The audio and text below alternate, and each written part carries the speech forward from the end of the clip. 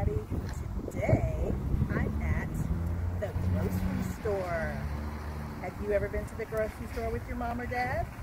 Well, today I'm going to visit the grocery store and I'm going to read you stories about the grocery store. Mom, let's go.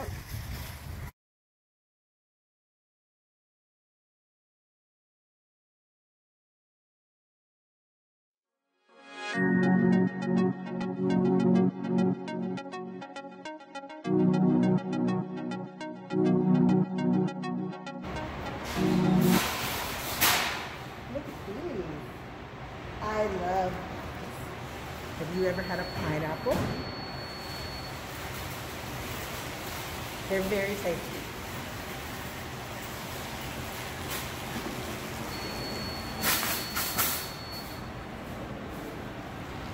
Let's see what else is inside.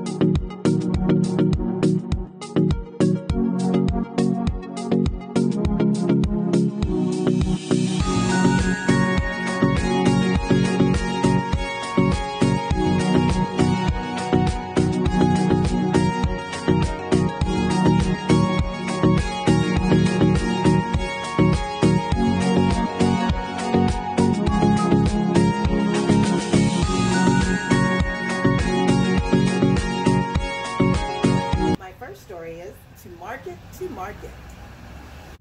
To Market, to Market. Written by Anne Miranda, illustrated by Janet Stevens.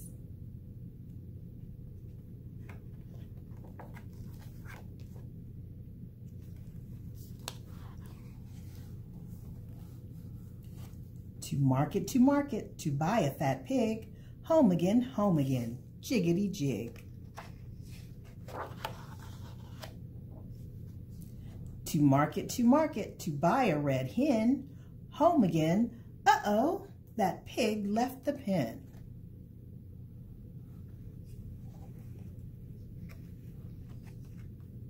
Can you find the pig?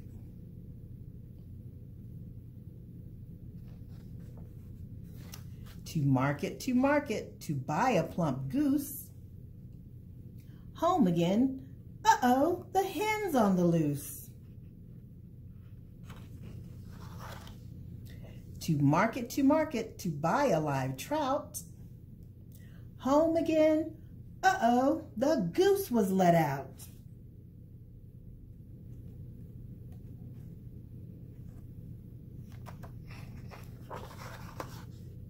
To market, to buy a spring lamb. Home again, uh-oh, away the trout swam. Can you see the trout's tail? To market for one milking cow. Home again. Uh-oh, where's that lamb now?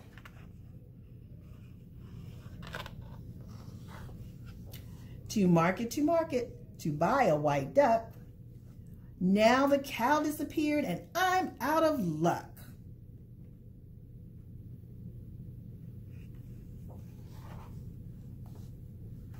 To market for one stubborn goat. The duck flew the coop and the goat ate my coat.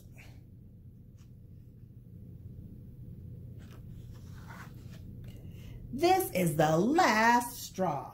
I'm a shopping disgrace. Everything's running all over the place.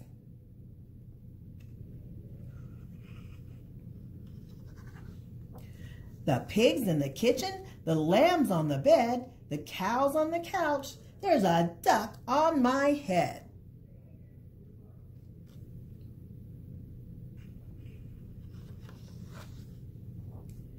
The hen's in the cupboard, the goose is there too. The goat's in the closet, it's chewing my shoe.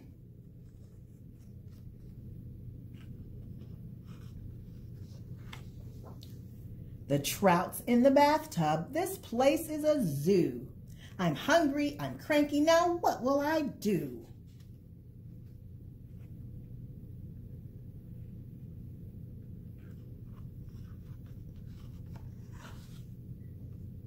To market, to buy some potatoes, celery, beets, and some ripe red tomatoes.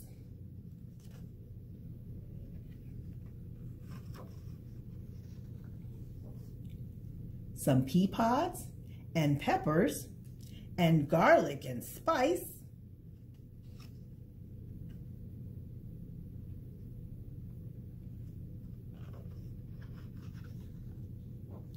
A round head of cabbage, a sack of brown rice, add okra and onions and 1 carrot bunch. Home again, home again.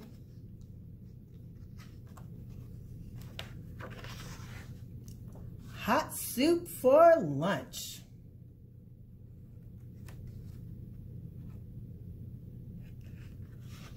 The end.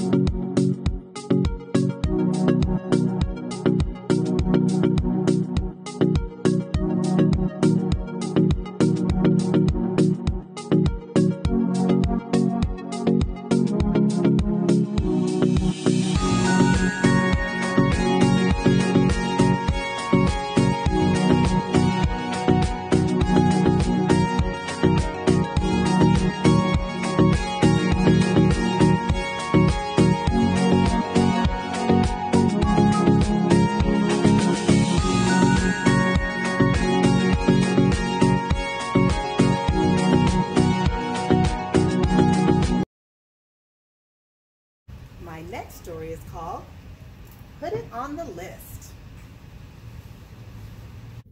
Put It on the List, written and illustrated by Kristen Darbyshire.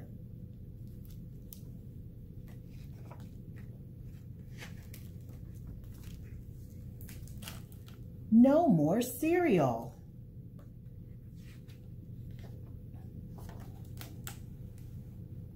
Mom says, put it on the list. But we always forget and we run out of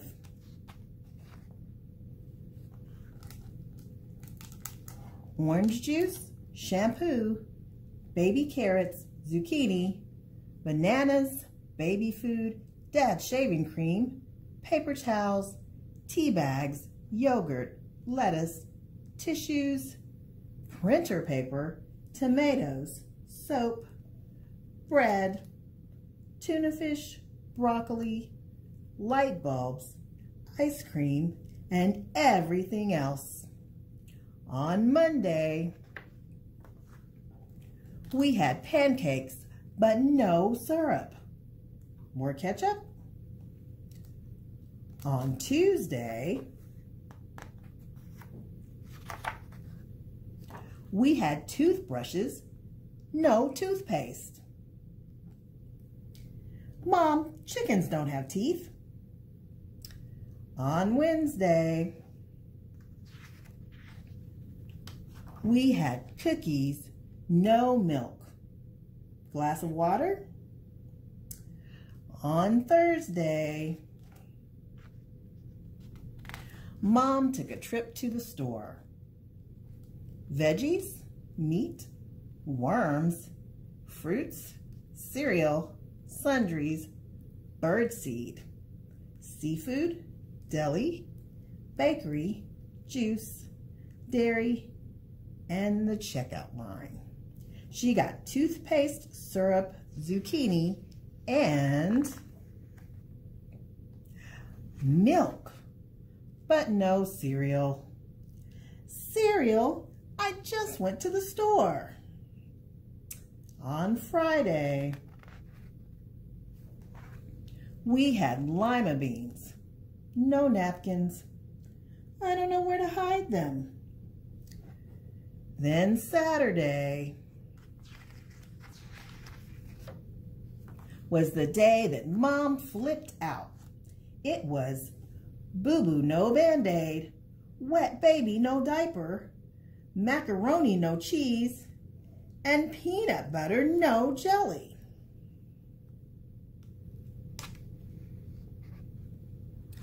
I don't even want to talk about the toilet paper. Mom?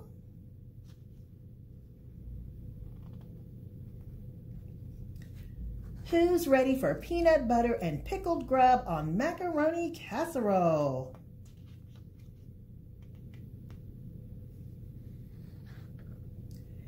So Sunday was the day we made some new plans. To start with, no more pickled grub.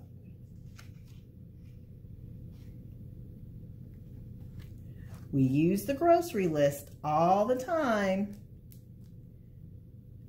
The list says syrup, cereal, napkins, Band-Aids, diapers, cheese, toilet paper, jelly, pony.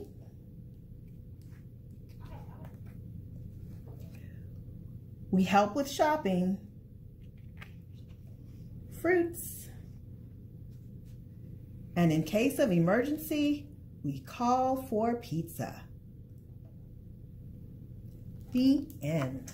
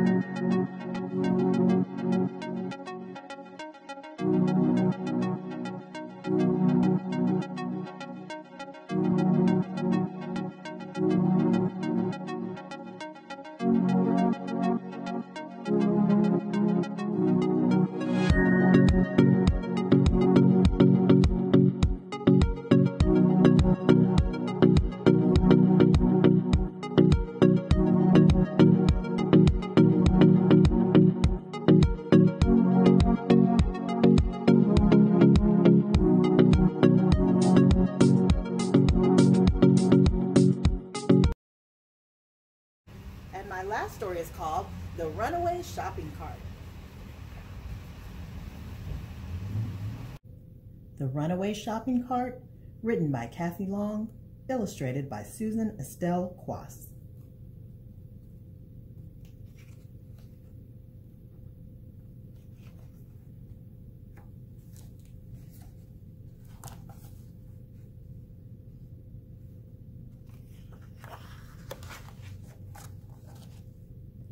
Caleb and his mother were doing their grocery shopping as they did every Friday. Caleb rode in the shopping cart as he always did. They bought milk, bread, eggs, cereal, juice, meat, and vegetables, as they always did. They paid as they always did. Here's their money. The grocery boy bagged the groceries and took them to the car, as he always did. But when they got to the car, something different happened. Caleb's mother said, "I forgot ice cream. I'll run in and get it. I'll be right back." Just then, the grocery boy's nose began to tickle and twitch. Then he sneezed, "Achoo!" A great big sneeze. His head flew down, his hands flew up. The cart began to roll. It rolled across the parking lot and out to the street. Caleb waved as the cart picked up speed.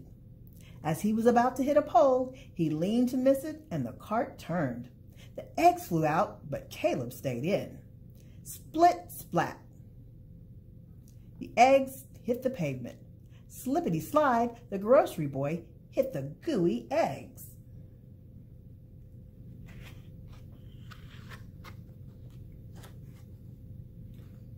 But the cart rolled on, into the street and down the hill, leaving the grocery boy behind. Caleb was laughing as he rolled past a little old man, a little old woman, and their little old dog out in their yard. "Hi there," he yelled and waved.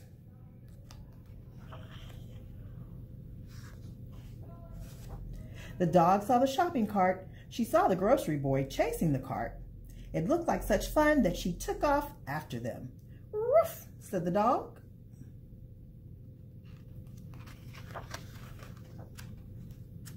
"Fifi, wait," the little old woman yelled. Then she started chasing after Fifi, who was chasing after the grocery boy, who was chasing after the runaway shopping cart where Caleb sat with his mother's groceries. The little old man looked up and saw his wife take off after their dog. "Mildred, whatever are you doing?" he yelled. Then he dashed after his wife, who was dashing after Fifi, who was dashing after the grocery boy, who was dashing after the runaway shopping cart where Caleb sat with his mother's groceries.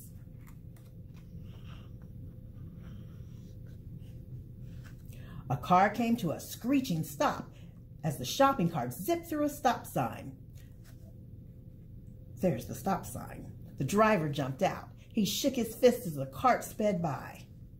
He looks angry.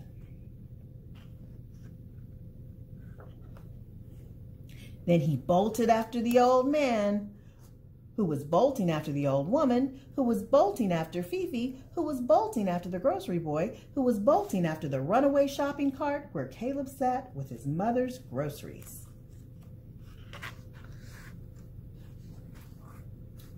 The cart rolled past the school lickety-split. "Hey, Nathan," Caleb yelled to his big brother, who was outside at recess. "Guys, it's my kid brother. We've got to save him. Let's go," Nathan yelled.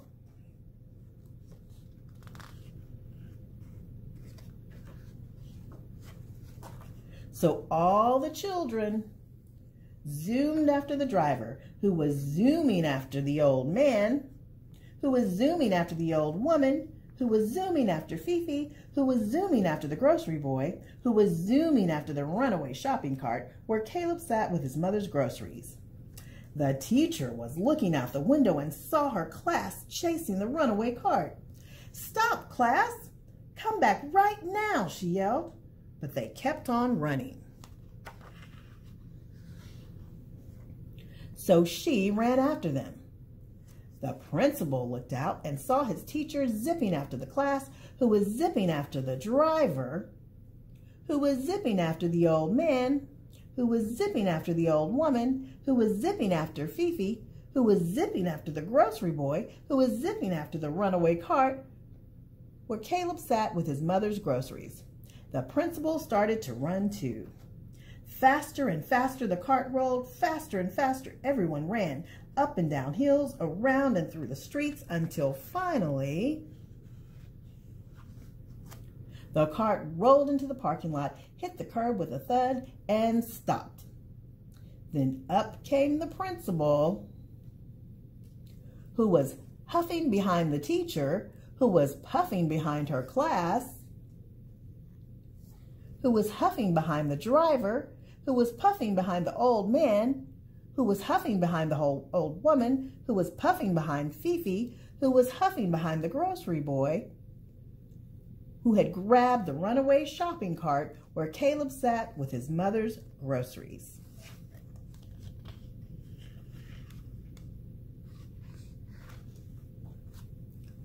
"It's the blue van over there," Caleb's mother said to the grocery boy. Then she looked around. "I didn't know Nathan's class was visiting the grocery store today." Then she looked at Caleb.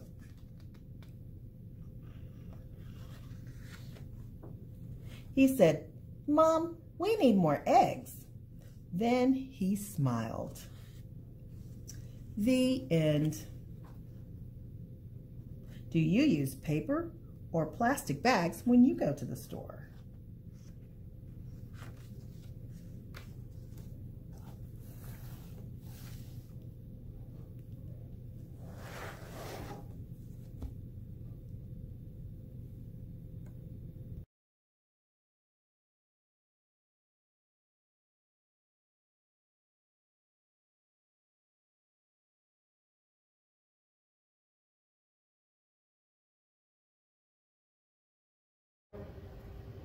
Thanks for shopping with me and listening to my stories. I hope to see you next time. Here's a clue where I'll be.